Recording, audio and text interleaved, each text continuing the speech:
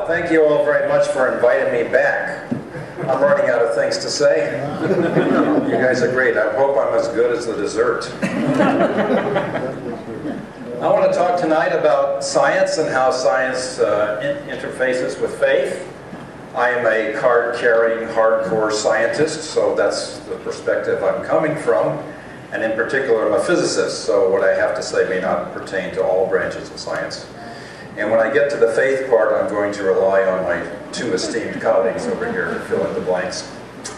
So let's talk, this is the topics I want to cover. I want to spend a few minutes talking about what science really is, because I think it's not always understood by the public, and what are the strengths and weaknesses of this field, and some instances in which science and faith can meet, and what I'm stressing is the common ground between the two.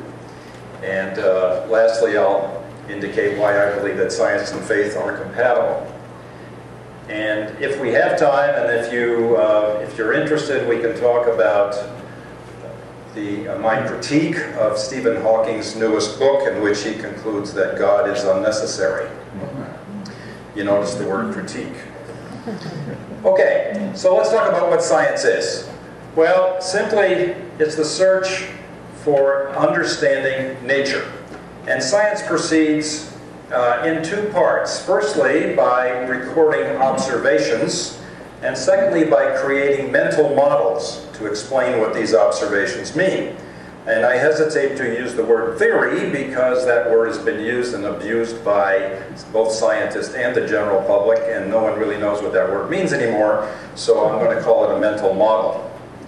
Now, the observations, when they're confirmed by multiple groups around the world, tend to be among the most extraordinarily reliable facts that humans have available to them. Rarely, if ever, is an actual observation overturned by new work. The models, on the other hand, are interpretations of these observations, interpretations of the data, and these interpretations do evolve over time, particularly as new and more precise data become available. So, unlike mathematics, scientists never prove any of our models. We never prove them in the same sense as mathematicians prove their theorems. So 25 centuries ago, Euclidean geometers proved that the sum of the three angles of any triangle always add up to 180 degrees. That only had to be proven once. It's true for all eternity, and it's an absolute fact. But it deals only with idealized triangles in an idealized geometry, and no mathematician could prove that that theorem has anything to do with the real world. To prove that that theorem has something to do with real triangles would require a scientist to go out and make measurements. And since our measurements have limited precision, all we could ever say is these triangles are either close or not close to having 180 degrees. And in fact, no triangle drawn on the surface of the Earth will have 180 degrees because the surface of the Earth is curved. Now, these models are not proven, but what scientists attempt to do is to validate these models as being effective. And we define a specific range of situations in which the model is effective and a specific limit of precision to which that model works. So let me give you an example. Newton's laws of gravity and motion are effective throughout our solar system for any object moving less than 1,000,000 miles an hour to a precision of 5 digits. And that's pretty darn good. You could design a bridge or an airplane or launch a rocket to Mars, and it would all work using Newton's laws. But if you try to measure the orbit of Mercury to 7 digits, or deal with things that are moving faster than 1,000,000 miles an hour, or stars much more massive than our sun, then Newton's equations are no longer precise enough. They simply don't match what nature does in those extreme situations, and for those we need the more profound understanding and higher precision of Einstein's theories. So Newton wasn't exactly wrong, but his interpretation of the data has limited applicability. Okay, let's talk about how good some of these theories are. I'm going to talk about two of the most hallowed achievements of 20th century science. Quantum mechanics predicts a certain value for a certain property of the electron. It's not really important what that is. And it turns out that that matches experiment to 12 decimal digits, 1 part in a trillion. For the human mind to actually match nature to 1 part in a trillion, I think, is just an outstanding achievement. And Einstein's theory of special relativity, in which Einstein assumed that the speed of light for empty space was constant in all directions, that has been confirmed to 18 decimal digits, 1 part in a million trillion. And to say that these concepts of science are merely theories is, I think, to vastly underestimate the power. Now, how do these theories come to be accepted, these models, and how do the observations come to be validated? Well, science is a bit strange in that regard. We don't have a hierarchy. There is no supreme authority, no Pope, no Supreme Court, no Congress that passes scientific laws. Even the most hallowed scientist and revered scientist in history, Albert Einstein, was demonstrably wrong half the time. Now, batting 500 is an outstanding accomplishment for a theoretical physicist or for a Major League Baseball player, but it's not good enough to be the person who decides on truth. So we don't relegate that decision to any individual. And science is also not a democracy.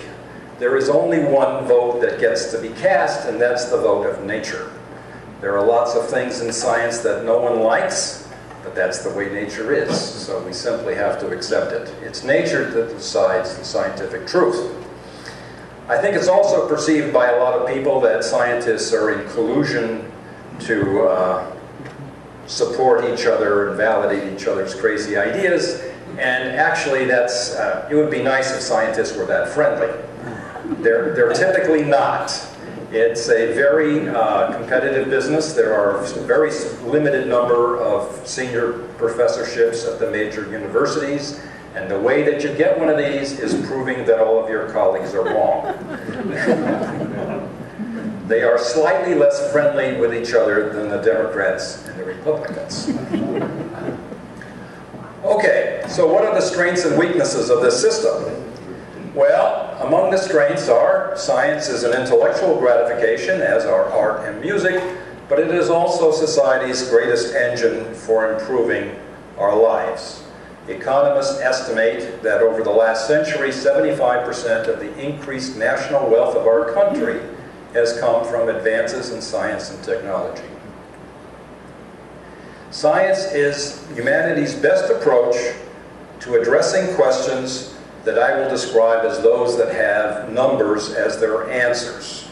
So if you want to know the distance to the sun, the age of the earth, the age of the universe, I would turn to science.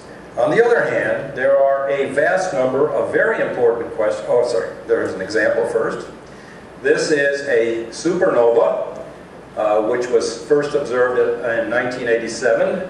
The supernova occurred at the center, and like all massive stars that are coming to the end of their lives, this star cast off its outer layers and then subsequently exploded and became brighter than about 100 billion other stars at the time of the explosion. And what we saw that was particularly unique in this case is that this inner ring of gas around the star lit up like a Christmas tree 245 days after the initial explosion was observed.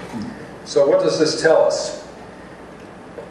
We can imagine a triangle here. The ring of gas around the star is this yellow circle. The exploding star is at the center, and because it took 245 days for the light of the explosion to reach the gas, we know the height of that side of the triangle. It's 245 light days.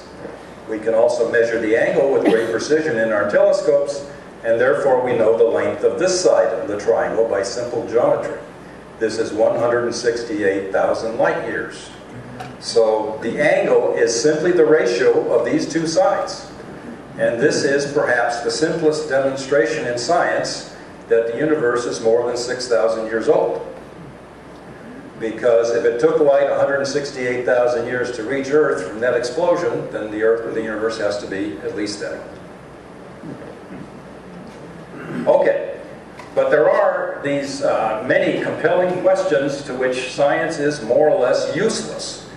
Why was the universe created? Science has absolutely no idea. What is the purpose of human life? What are the principles that a righteous person should live by? And does, in fact, God exist? These are all questions that are beyond the ability of science to answer. And if God does exist, which of the many visions of God that different people have is the one that's correct? Or are they all right or all wrong? Science simply can't answer any of these questions. Now I want to talk about 3 instances in which science and faith seem to come together and discuss how we can find the common ground between them. This is